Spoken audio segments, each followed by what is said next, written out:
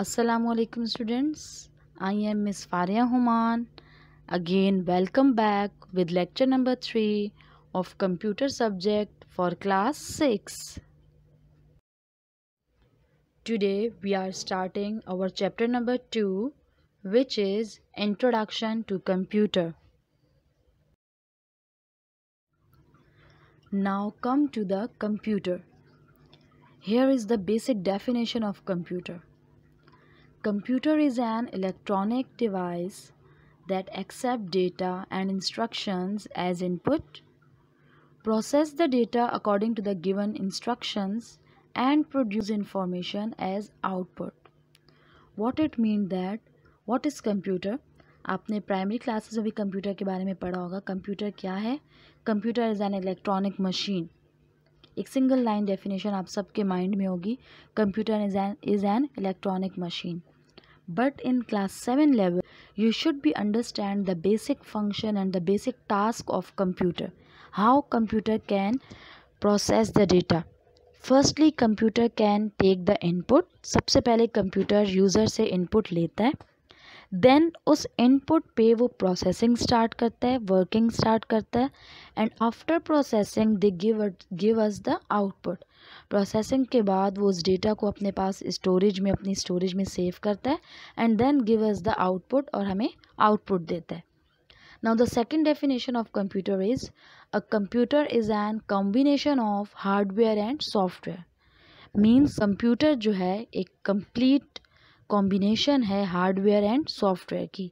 अगर आपके पास तमाम हार्डवेयर इक्विपमेंट्स हैं और कोई सॉफ्टवेयर नहीं है, कोई एप्लीकेशन नहीं है, कोई ऑपरेटिंग सिस्टम नहीं है, तो you are not able to work with computer. And if you have all the applications and the operating systems but you don't have any hardware component, so you are not able to do any work with the computer. So what is computer? Computer is a combination of hardware and software.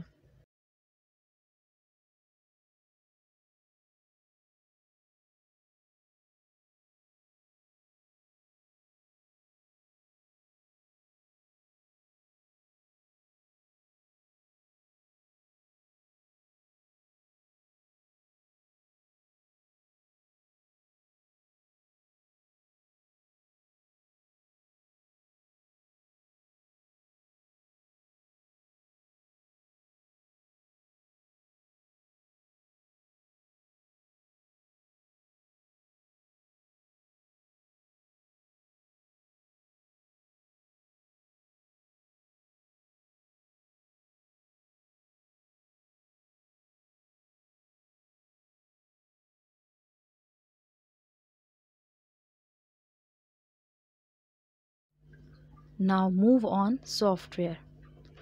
Software is a general term used for computer program. A computer program is planned step-by-step instruction that direct the computer about what to do and how to do it. Actually software क्या है? Software ही एक ऐसा programme है जिसके through हम computer को run कर सकते हैं. With the help of software, you are able to run your device, you are able to run your system with the help of software. Without software, you are not able to do any work in the computer. Here you should understand the computer definition.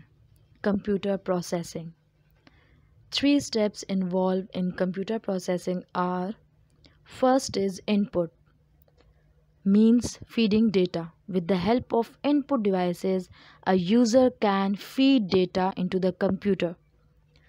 Now the second is processing, the actual task of computer. Computer can process the data, manipulations of the data. Computer का जो basic काम है वो आपका data accept करने के बाद उस पर प्रोसेसिंग स्टार्ट करता है.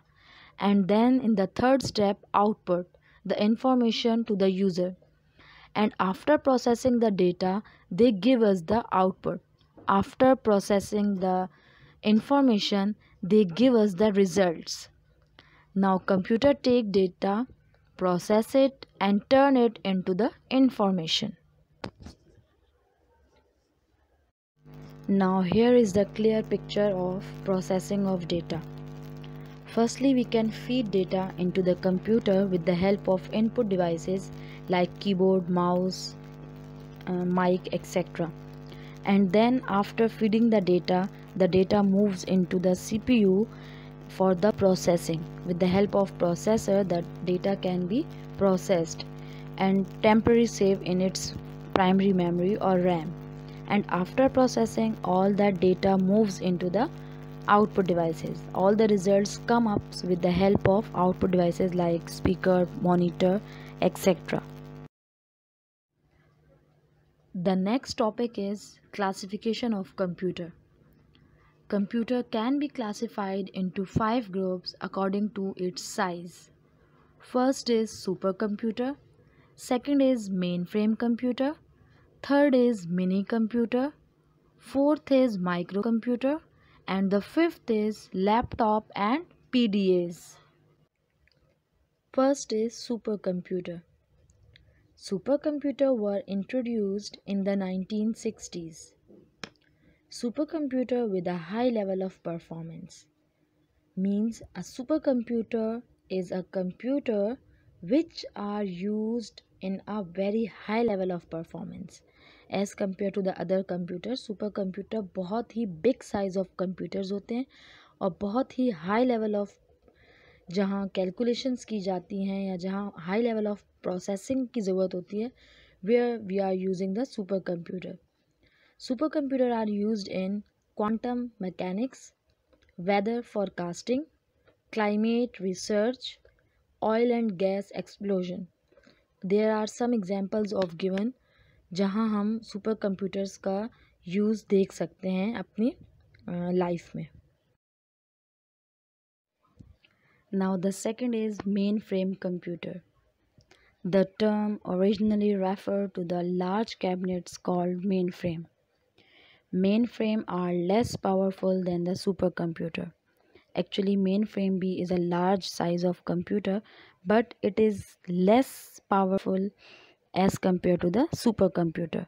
But whenever we can compare into the other computers, other general purpose computer, it is also a very large cabinet. It is also a very large size of computer. They were used by government organizations and university. कहाँ वो use होते हैं? Government organisation, जहाँ weather forecast किया जाता है या जहाँ सेंसस की जाती है कंट्री की, वहाँ पे अब लार्ज साइज ऑफ यूनिवर्सिटीज़ में, बड़ी बड़ी यूनिवर्सिटीज़ में इसको एज अ सर्वर यूज़ किया जाता है. Now let's come to a mini computer. A mini computer is a class of smaller computer that was developed in the mid of 1960. Mini computers 1960s में develop की गए. It is a smaller than the main frame and the super computer, जो कि smaller थे as compare to super and main frame computer, but it is also a larger than the micro and other than computers. It has also a little bit large size than the other ones. Now the mini computers are used in instrumentation, human interaction, communication switching and calculation, and for keeping the records of the large amount of data. Microcomputers. Microcomputers were developed in 1970s. It is also known as personal computers, PC. They are inexpensive and being used in every walk of life. You all are familiar with the microcomputer? Have you seen the microcomputer? Yes, of course. In our daily life, we are usually use a computer. These are called the microcomputer. जो computers हम अपनी daily life में, जो आपको normally offices में, schools में use होते हुए नज़र आते हैं, these all are called the micro computers और personal computer PC. Laptop. Laptop are portable computers. Portable means you can easily carry out from one place to another place. Computer generally smaller than a briefcase and that can easily be transported and conveniently used in temporary space such as in airplanes, in libraries, offices, homes, etc. anywhere. So laptop computers का जो size है a very smaller in size, a very light in weight, so you can easily carry out from one place to another place and use it and save your data and process the data with the help of laptop. Now the PDAs, personal digital assistant, are also known as handheld PC. It is a variety of mobile devices. They do not have keyboard. They use touch screen for input and output.